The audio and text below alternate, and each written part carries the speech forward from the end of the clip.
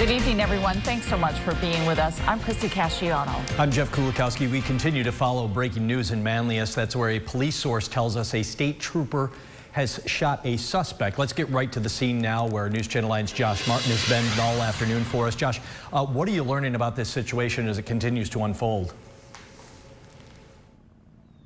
Jeff and Christy, a couple of police cars have left since we last spoke to you last half hour, and as you said, we have learned why there was such a large police presence here off of North Burdick Street. A law enforcement source telling News Channel 9 that a suspect carrying a gun pointed their weapon at a New York State Police trooper. That trooper then fired one shot and hit the suspect. That suspect has now been taken to the hospital. We are unaware of any further injuries at this time.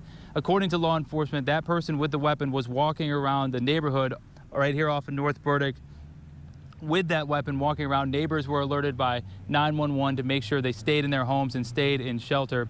As of right now, as I said, some law enforcement cars have left the scene behind me, but there are still several roads that have been blocked off of 290 and here on North Burdick Street. If you do plan on traveling this afternoon, you're going to want to still avoid this area as law enforcement continue to investigate what happened here.